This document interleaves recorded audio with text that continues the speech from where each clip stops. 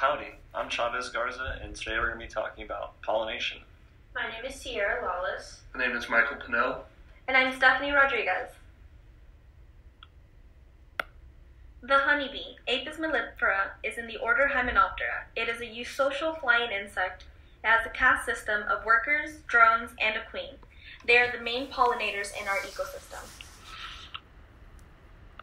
According to the paper by Martins and Lecture, the leg is composed of the coxa, trochanter, femur, tibia, tarsus, which contain the tarsal claw.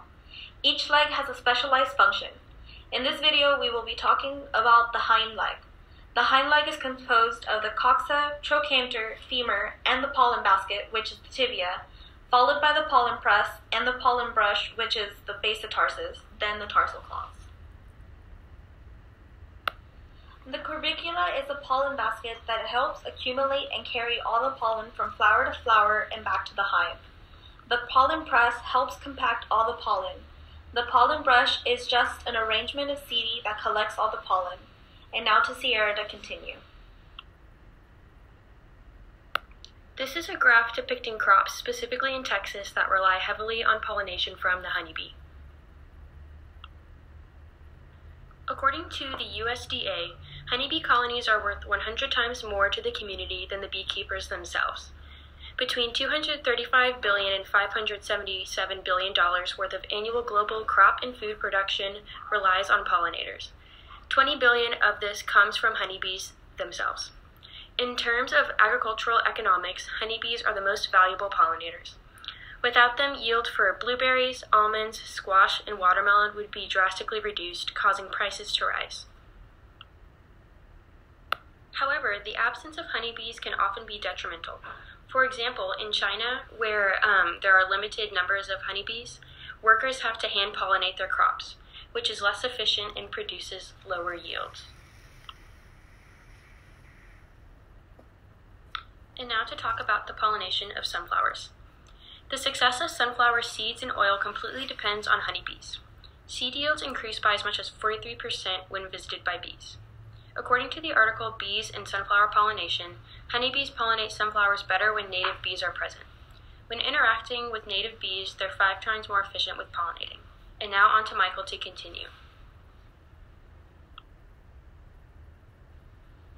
As we saw in class, bees are the primary pollinator of almonds.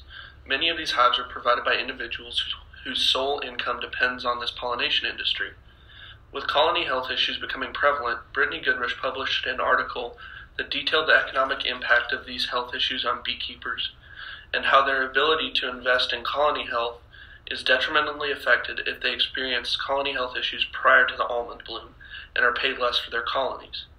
This cycle may have long-term detrimental impact on the almond industry, which is totally reliant on bees.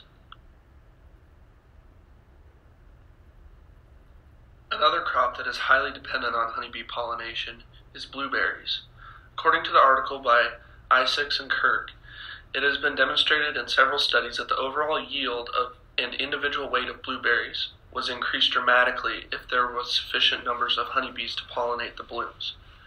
Another interesting piece of research by Arrington and DeVetter showed that in large blueberry fields, which are required for the mass production of blueberries, 89% of pollination was due to Apis mellifera. And now Chavez will speak about the pollination of watermelons. In an article by Garantonakis, watermelon as well as other cucurbits rely heavily on bee pollination for reliable fruit set and uniformity. Each female flower requires somewhere between 500 and 1,000 viable pollen grains for complete fertilization of ovules, which can take multiple visits by honeybees to achieve. This can occur in as little as 1 visit, but most typically a minimum of 8 visits to the female flower is required. Native wild bees are slightly more efficient at pollinating watermelon flowers, but since they are not always present at crop sites, domestic honeybees are often rented to place in watermelon fields to increase fruit set and maximize potential yield.